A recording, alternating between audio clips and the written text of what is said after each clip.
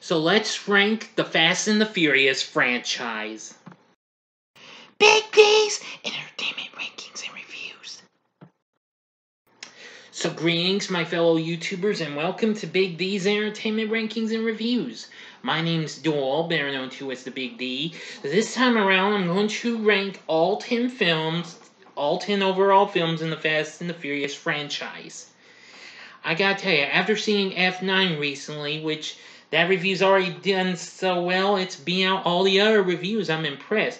But first of all, if you've not seen my reviews for those movies, click on that playlist coming up. There we go. So you can catch and watch you might have missed, or see them again if you'd like. Before this ranking ever begins, I will give you a few seconds before I get into this here ranking.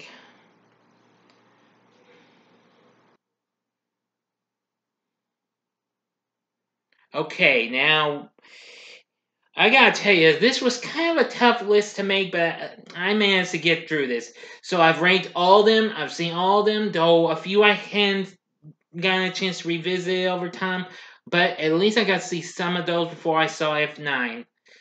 Well, which one of these is tops in my book? Let's just fasten our seatbelts and find out. So get ready, and here we go. Number 10 is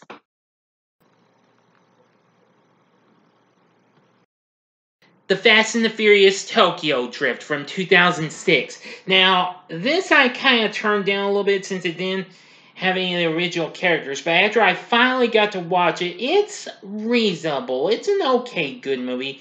I don't hate it much. I know this kind of got a lot of hate on.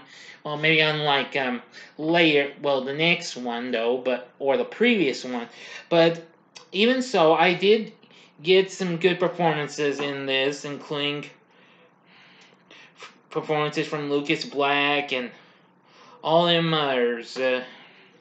Yeah, again, it wasn't too bad. I'd still say it's reasonable enough. It's not the best of the franchise, so that's why it's at the bottom of the chain. Still, it's pretty good. Number 9 is Too Fast, Too Furious from 2003. Well, this is pretty awesome in ways, but it isn't really the best either. But it does have a little bit of fun action. Paul Walker returns, well, as this picks up after the events of the first one, and we get introduced to Roman Pierce, played by Tyrese Gibson, who would become a staple of the series. We still got some pretty good performances from those two. Eva Mendes was good. Cole Hauser, who played the bad guy in this, and Ludacris, who also would become a staple in the franchise. Yeah, I do like it being a fast one taking place in Miami. I gotta say, that was pretty awesome. I just really will say that Too Fast, Too Furious is definitely a real intense ride and what have you. Maybe not intense as some of the other movies, but still, it's pretty good. Number 8 is Fast and Furious from 2009. Now, this was the one that really got dissed big time. Well, I can understand. Well, I was unable to revisit that. But I will say I have seen it before, and it's not too bad in ways. I can tell you this, it's just so much intense, full throttle thrill ride and what have you. At least they brought back all the original stars, including Vin Diesel and Paul Walker, Michelle Rodriguez, and Jordana Brewster. Yeah, I will say this is a pretty cool movie. But I can understand why it got dissed in ways, but I don't care. It's still pretty good.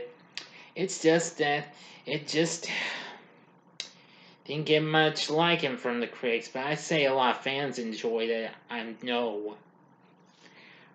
Number 7 is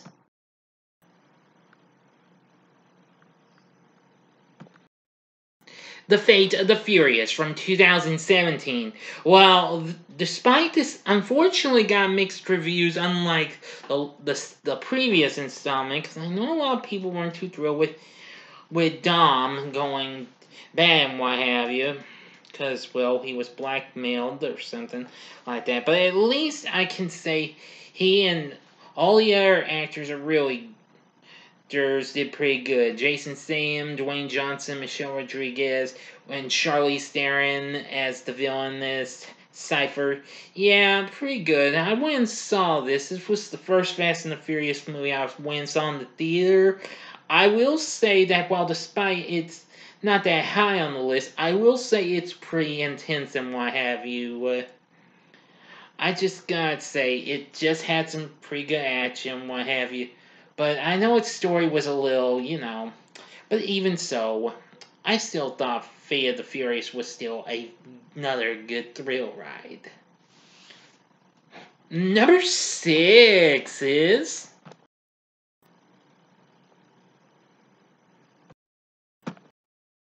The Fast and the Furious from 2001, the one that started it all. I really got to enjoy this movie a few times, but I gotta tell you, it was just so awesome. I mean, I like the performances we got from Vin Diesel and Paul Walker. They were absolutely really good and what have you. I mean, this is what got me into liking Vin Diesel even more. After I saw him in Pitch Black and also hear him voice the Iron Giant, I gotta say, this is what made me get to like him a little more.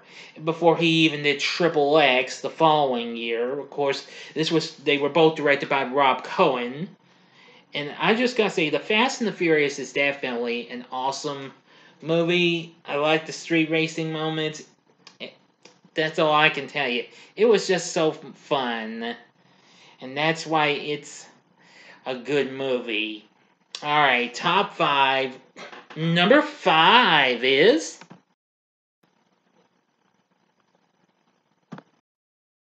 Hobbs and Shaw from 2019. Now, of course, this was a spin-off of the Fast and the Furious franchise, but it was the 9th film overall in the franchise. I gotta tell you, this was an awesome movie. Of course, it was the second film I went and saw in the franchise. Dwayne Johnson and Jason Statham definitely once again nail it as Hobbs and Shaw. They are just so good. Idris Elba, who plays the bad guy, is really good too. I just gotta tell you, it really brought back the good old days of the buddy flicks and what have you, the buddy action comedy and what have you. I mean, like films we saw alone before this, like Lethal Weapon and what have you, which I will be reviewing that franchise next year for the original film's 35th anniversary. Just to let you know, I know that. But anyway, Hobbs and Shaw was just so awesome. It took place after the events of the Fate of the Furious. I just gotta say, Hobbs and Shaw became a pretty darn good team considering they were, yeah, you know what I mean. It was just a fun blast. Number 4 is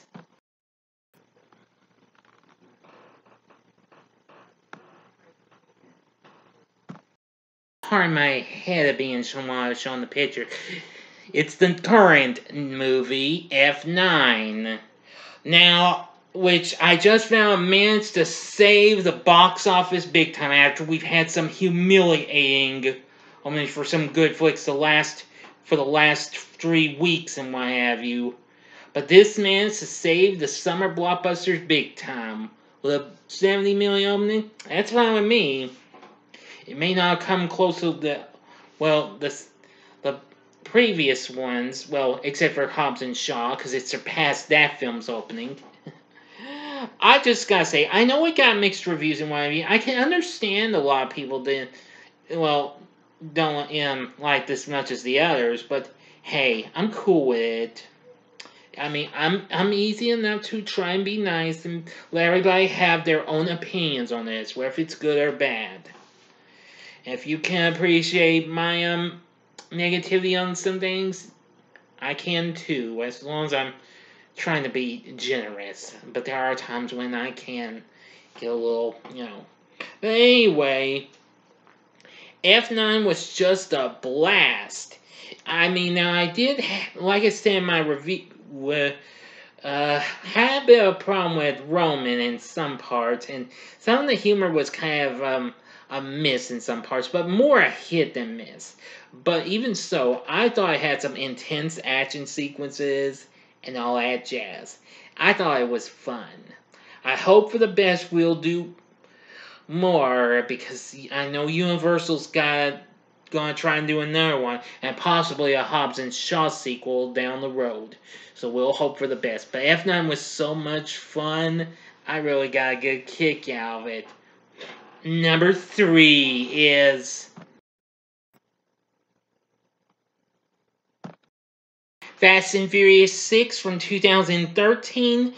And this was released the year that Paul Walker died unexpectedly. But he managed to finish filming the next movie after this. We'll see whether if that one's tops or not. Find out in a little bit. But Fast and Furious 6, well, I gotta revisit that film someday. But I do remember checking it out. It was awesome. And after all, like the previous one, it's kind of a bit of a heist and what have you, but boy oh boy. Now, I do like the performance we got from everyone, and Luke Evans, who plays the main baddie, is really something. I mean, we got performances from all the stars we saw in the last few movies.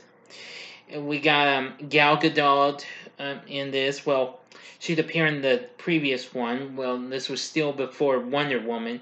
Gina Carano, well, who was formerly an American Gladiator. The Gladiator known as Crush was in this. Of course, she was also on The Mandalorian. But anyway, Fast and Furious 6, it's pretty awesome. I do remember having a fun time of watching this, though. It's still awesome, though. Now for the final two. This was kind of a tough decision.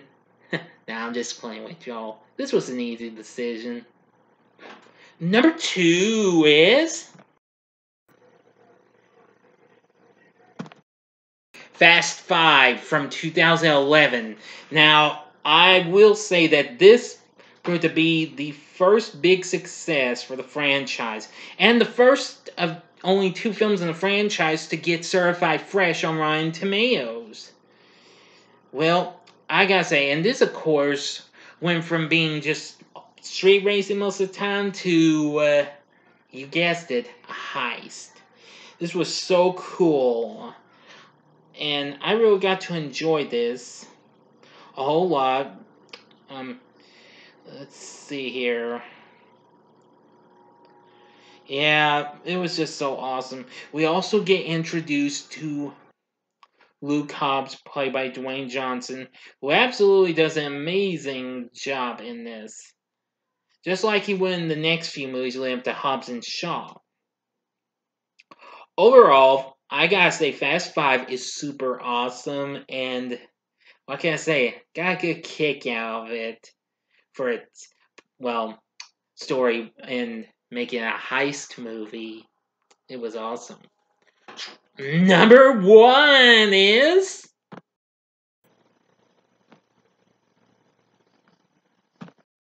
Furious 7 from 2015. Now, this was the best of the bunch, and this got even more good response than its predecessor. It was just so much awesome. Again, same great cast and what have you. We have Jason Statham on board as Deckard Shaw.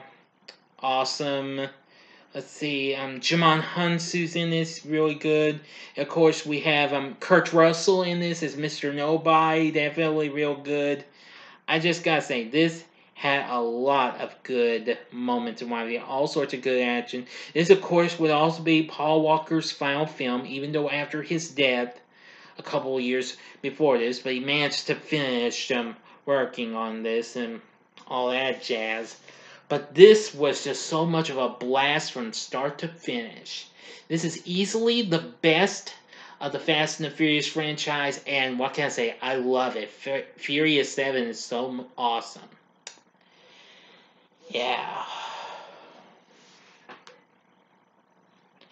Again, it was just a good action thriller with a little heist feel into it. It's just so awesome. You can't go wrong with this movie. Okay, that's going to do it. So, how would you rank the Fast and the Furious franchise? Please feel free to tell me in the comments section below. If you like this video, click the like button below, subscribe to my channel, be a part of the Big D Nation. And who knows what I'll give you next time.